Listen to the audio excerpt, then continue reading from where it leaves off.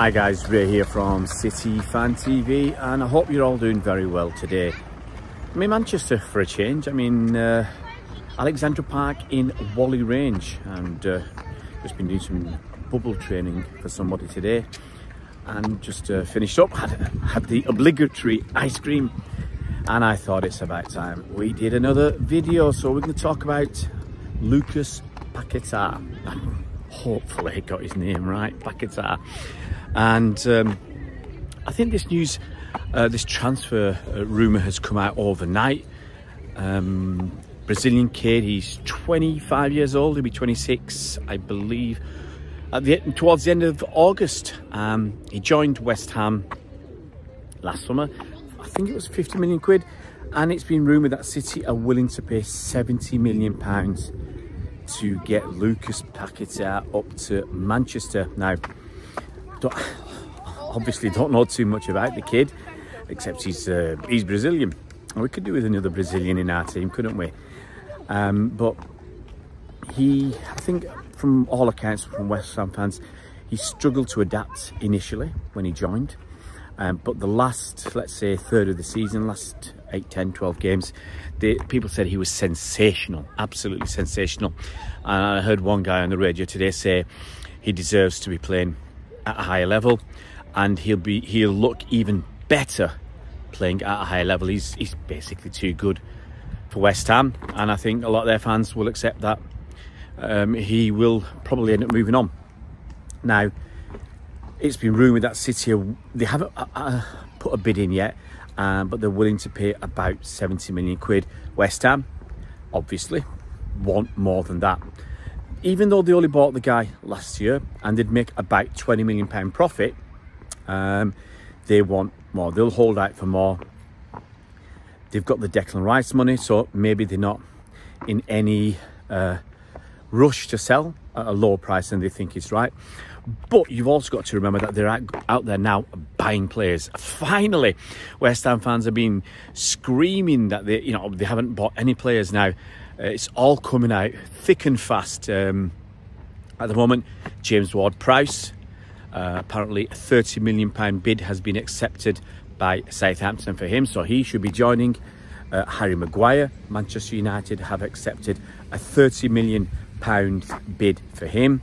They got the kid Alcaraz, or the chap, I don't know how old he is, Alcaraz coming as well. They've still got a bid in for Scott McTominay. Who knows what might happen there.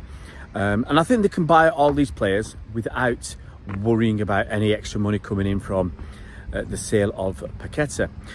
But having said that, if they do manage to, if you just come to City, they get a lot of money. Maybe they can up their bid for McTominay. They're still looking for a new striker.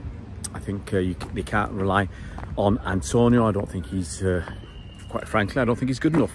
So I think they do need a new striker, and maybe this, the sale of Paquetá can allow them to buy, as I said, add a bit more money in, buy McTominay, go out and buy a quality striker, and then suddenly you look at them in a different light. I mean, you might want to slate Harry Maguire and make fun of him, but he was a decent defender at one point.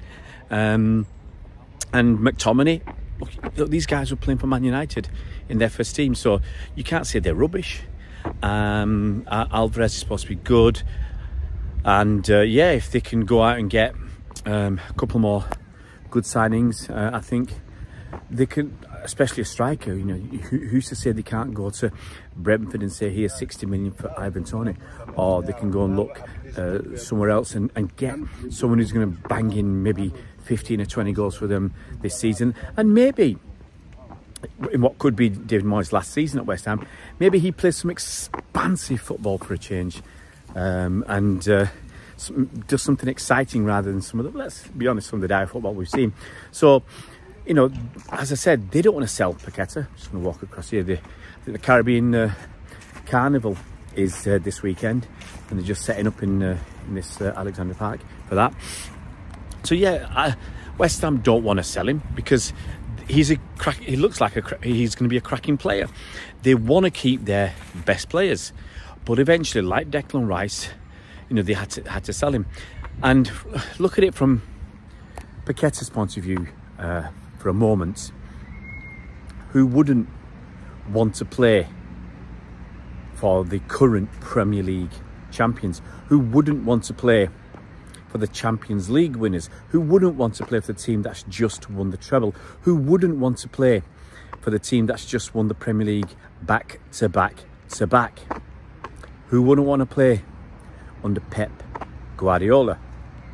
All these are big ticks for City, and obviously these are some of the reasons why Lucas Paquetá would want to come to Manchester. Okay, and with all due respect to West Ham, you know, they did win the Europa Conference League last season, but with all due respect, you're not sure what they're going to be winning anytime soon. What they're going to win again, you know, it might be another whatever 30 or 40 years before they win something again, you know. I'm not making fun of them at all, but I'm just being honest and putting it out there. And yes, the only way to be challenging for trophies is to keep your good players and get more good players in and develop good players. And losing someone like Paquetá is going to hold them back a little bit, okay?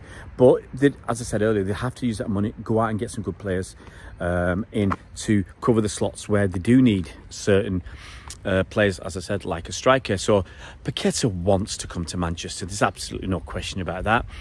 And the problem for West Ham is, if you, and it's well within their rights, obviously, you know, they hold his registration, well within their rights to ask for more money. It's well within City's rights not to pay more money than that. And I suspect, looking at the way City seem to have been doing the business that's been made, wouldn't say made public, but rumours and leaks have come out. The way City do their business is they'll put a bid in, and that's it.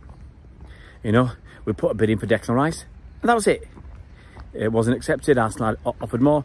City backed out. City have a valuation for players, and that's why a lot of players who are heavily linked with City don't come to Manchester, okay? Because, you know, clubs trying to charge too much, and City say no, it's beyond our valuation. Koulibaly was supposed to be coming. Price was too high. City said no. So these things happen. As I said, Declan Rice, price was too high. City walk away. Happens time and time again.